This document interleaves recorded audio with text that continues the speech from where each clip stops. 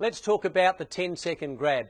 Most television reporters are looking for a 10-second grab, around that sort of time when they're conducting an interview. Now, they don't want the talent to waffle on. They want to be able to use a short piece of that interview that's clear and concise and includes key information.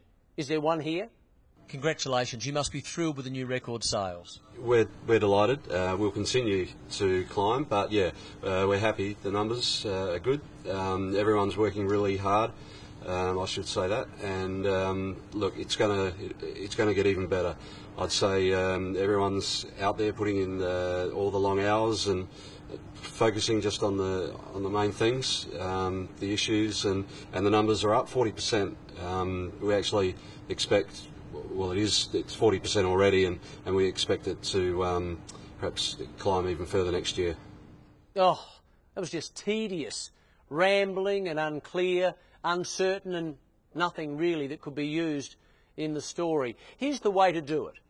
Congratulations, you must be thrilled with the new record sales. We are delighted with the numbers. Everyone's worked so hard, putting in extra hours, focusing on the issues at hand. Our numbers are up by a record 40%, and we expect them to continue to climb like that next year as well. Far better. It's short, concise, and to the point. Perfect. Here's some more good and bad examples. Minister, what's the situation with the railway? The situation with the railway is that we're going to build it maybe 3 years, I think. No, it might actually be 2.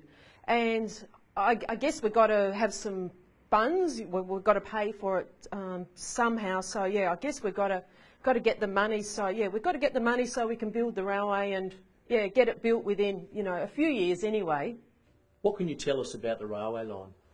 My government is committed to building the railway line. We will make the funds available and we will complete the project within 2 years.